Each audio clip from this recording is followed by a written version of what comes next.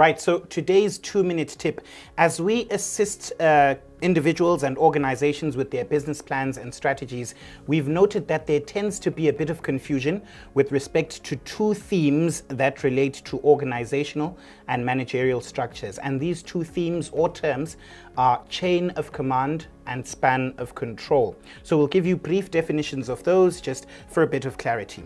Number one, your chain of command simply refers to the levels of organizational authority within your organization. So in this case, you're simply talking about your organizational hierarchy. So a simple example, you'd start at the top with the CEO and then move further down to the management level and even further down to the operational staff. So that's basically your chain of command. When we talk about the span of control, we are now speaking to how many subordinates or individuals am I directly responsible for as a manager.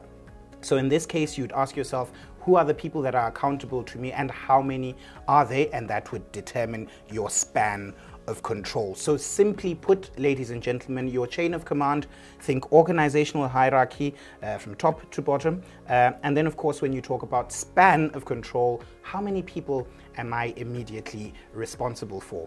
Ladies and gentlemen, it's been a wonderful show. Thank you so much for your time.